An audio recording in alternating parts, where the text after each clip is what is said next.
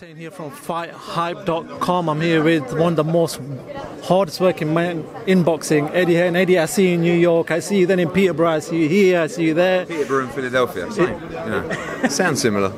How do you do it? How do you get time? Mate, I just love it. I love boxing. I love the game. I love watching young fighters progress. I love watching great fights. Sometimes you don't always get them. In Philadelphia last week, we got just a fucking beautiful card where it just gelled and the atmosphere, and that's, you know, when you leave those, if it's a poor show or ends up being a poor show, I'm really fucking miserable. Do you know what I mean? Because I know it's coming on social media, but you ain't even got to look at social media. I just know.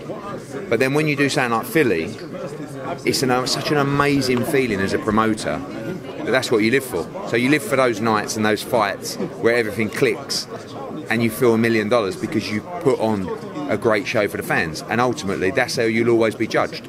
Not how hard I work. Oh, wow, he's in Philly this week like that. People don't care about that. People care about how good is the fight, how good is the show. So we're only judged on our shows. And when you get a good one, like last Saturday, you're only as good as your last show. And we hope this Saturday, on paper, should be another great show. Next Saturday in Liverpool, I think he's an even better card, to be honest with you. And I think, you know, we hope they all gel and we hope everyone enjoys it. You've just talked about it there. Let's talk about Katie Taylor then. Yeah. Phenomenal once again, and it looks like, you know, she's looking to become the undisputed champion. Talk to me about Katie Taylor and her journey and where she's got to now. Well, she's really a good example of when you say, how do you do it? People like her inspire me to do it. It sounds a bit cheesy, but like, without me delivering for her, she can't achieve what she wants to achieve. So seeing her achieve that makes me incredibly proud and makes me very driven to deliver. And that works the same for Boatsi or AJ, or like, I want to deliver for these people, especially the ones I have a close relationship with. So watching her grow and watching her achieve her dreams, which is to try and be the undisputed champion, and now to have 3 of the 4 belts, like, that's an amazing feeling to be a part of that journey. And she's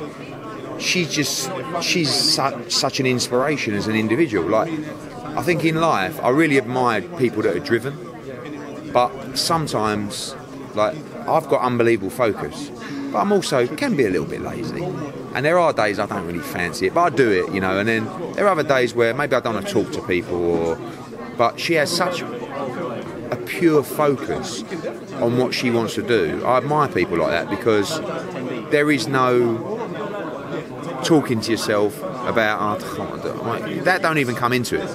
Like, I don't believe she wakes up in the morning and goes, I can't do this today. That don't even come into the mindset. It's just, boom, right, gear on, let's go. You know, my dad's a bit like that as well. And I admire those people because, like, the drive is incredible. You can talk yourself into doing it, and sometimes I have to do that.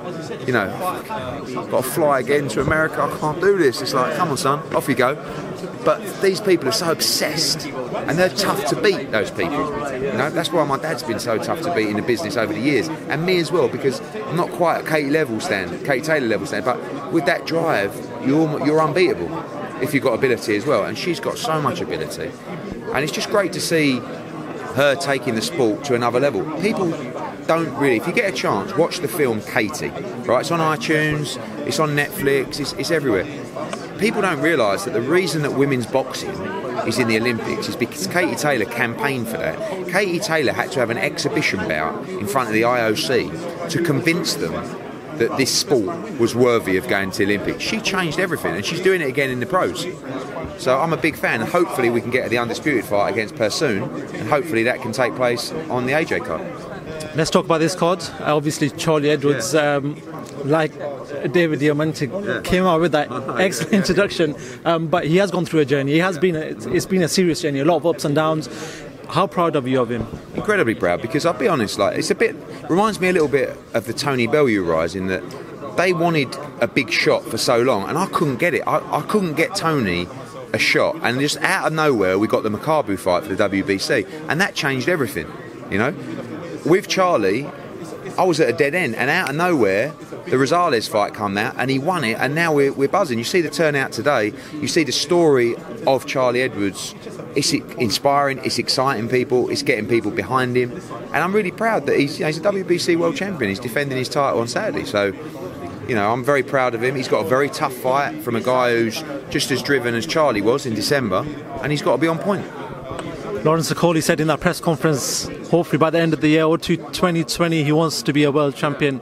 How far is he away from that sort of goal? You know, I'd like to see him fight Lebedev next, really, and that's going to be a tough decision for him because it's definitely too early, but he can win that fight. I really believe he can knock Lebedev out, right? But it's just evaluating the risk-reward and saying, do you, like Saturday's his 12th fight, he's never boxed anywhere near the levels of Lebedev, right? But can he win? Yes, 100%, right? Can he lose? Yes. But do you take that risk in your 13th fight? You know, taking that risk and winning will put him to major star leagues for doing that so early, you know? And maybe in 2 years' time, the WBA champion is a killer. Like, you know, maybe it's another Usyk or something like that. So this is the chance. Sometimes you have to take that chance. A little bit like when AJ boxed Charles Martin. At the time, people were saying it was a big risk. After, when he knocked him out in 2 rounds, oh, Martin's a joke, you know, blah, blah, blah. But at the time, it was like, it's fight 16. You know, do you go for it? Because once you go for it, there's no turning back. You can't fight Lebedev and then say, oh, I'm going to have an 8-rounder in Liverpool. That's it. You're in deep against world-class fighters.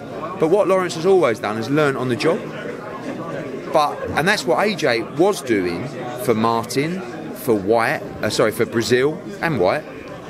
Molina, Klitschko, he was having to learn under that pressure, which is very difficult to do. But, you know, Lawrence may get the opportunity, if he beats a Wadi on Saturday, to take that Lebedev fight. And there isn't really a right or wrong decision whether he should or shouldn't take it. It's just going to be down to his training team, whether they want to gamble. You know what, you talk about it there, I want to put another sort of fight situation that's very, very similar to that. Anthony Yarde and Kovalev has been called. Now, is that the sort of same situation? Like, it is maybe very early for Yarde, but it maybe has to take the opportunity whilst it's here. Yeah, I mean, Kovalev is a different proposition, in my opinion, to Lebedev. Okay. Although he's towards the end of his career, he is definitely on the downslide of his career. The problem with Yarde is, and this has been why his matchmaking's been poor, they've never boxed anyone even top 15 in the world or with that ability, right? So how do you go from Travis Reese or whatever his name, Reeves, to Kovalev? The answer is you don't. And Frank knows that. Like, Frank, for all his, you know, downsides, what he does know is he knows boxing, and he does know how to develop a fighter to the top. He's been doing it a long time. He knows Yarde shouldn't be boxing Kovalev. But unfortunately, they've avoided the domestic route and gone this WBO European. They've kept defending it, and now they find themselves mandatory for Kovalev. So what do you do? If he don't take the fight, he's going to look terrible, and everyone's going to say, what are you doing? What has been the point? Because he says, oh, we're not worried about the British domestic, Jose Burton, who cares about that? We're going down the WBO route, right? Well, you've done it, and now you're there. So take the fight. You know, you can't just listen to a trainer saying, well, that fight's got to be at Arsenal with us as the A side, or it ain't happening. You might as well just say, we're not taking the fight. Do you know what I mean? So we'll see. We'll see what they do. I don't necessarily even blame them for not taking the fight, but after everything they've said and done, they should take the fight.